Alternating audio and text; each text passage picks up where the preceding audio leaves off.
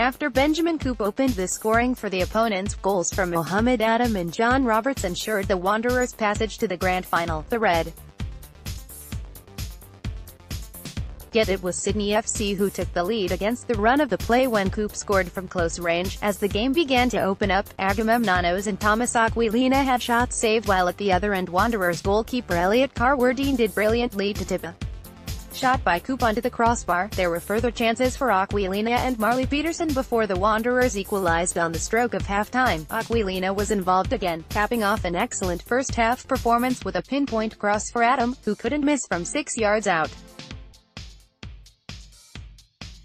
The Wanderers continued their momentum into the second half, and Daniel Wilmering shot inches over the crossbar after a lovely short corner routine. The action became frantic in the closing stages as shots from Adam and Samuel Silveira were blocked before the red. And from the resulting scramble, Roberts reacted quickest to head the ball home. With the game about to enter stoppage time, the players were ordered off the field by the referee due to lightning in the area. With the weather showing no signs of clearing, the Wanderers endured a nervous wait of over an hour before the match commissioner declared that the 2-1 result would stand.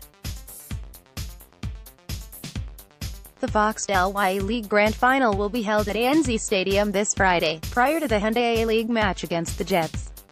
Kickoff is at 4:20 p.m. Wanderers members get free entry to the match. Western Sydney Wanderers 2, Mohamed Adam 45 feet, John Roberts 82 feet, Sydney FC 1, Benjamin Koop 19 feet, Western Sydney Wanderers, Elliot Carwardine, Thomas Aquilina,